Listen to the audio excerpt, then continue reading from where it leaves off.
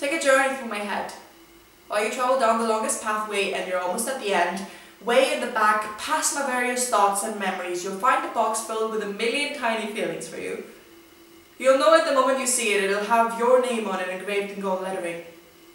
Cherish this box, protect it, keep it in your heart or in your head. If you wish, open it up or keep it locked forever. Once you find it, it's yours to keep. But remember, I am its original owner, and that means I am its owner forever because I kept the self-destruct button in case something bad happens to it. I've had multiple boxes before and I've pushed the self-destruct button once too many times, but that's what the instructions manual said.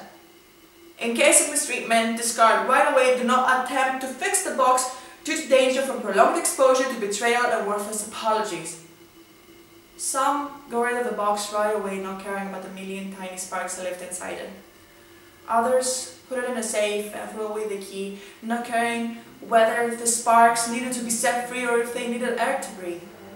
But each and every one of them earned the right to keep the box even for a little while because they made it through the journey in my head. They made it past the sand dunes of my scattered thoughts, the tropical jungle of my emotions, and the ocean of my hopes, dreams, and aspirations. The journey was tough, but the destination was redeeming, because at the very end of their hardship, all of them won a very special prize, you see.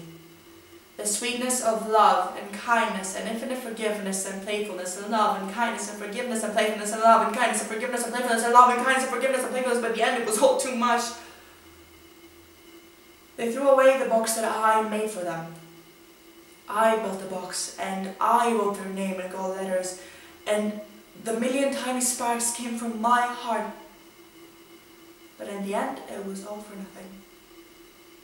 Oh, at this point, I should clear something out for you. If you do not wish to keep the box, then that is completely understandable. Put it back where you found it for the next trouble to come upon it. But I do have a question. Why make such a difficult journey just to give up when you've reached the destination?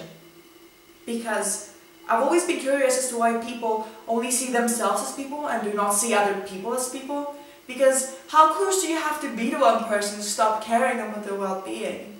When do feelings stop being feelings and they become equal to pieces of confetti meant to scatter around in the air and to dance around and only to be stepped on and pushed around after the celebration is over? What happens if I stop making the boxes? What happens if I lock the entrance to my head forever? Warning, keep out, area under reconstruction. Because the area needs to be reconstructed. The sand dunes need to be reformed, the jungle replanted, and the ocean refilled with water. And all that can happen by either a scratch or a deep wound. Because my feelings do not need to be annihilated in order to be heard. One tiny scratch can do the job. So be careful when you make your choice, because the path has 3 ways, and this time all of them are shortcuts. Choose and pick. Pick and choose. The choice is only yours to make, as the box was yours to keep. I see you've made your choice. Well, self-destruction, leave me alone, will commence. I'm tired of you. I can't do this anymore. 3. Say goodbye to all the sparks they lived and breathed for you, and now you abandon them like that. 2. Get out. Get out. Just get out. 1. You won't hear from me again.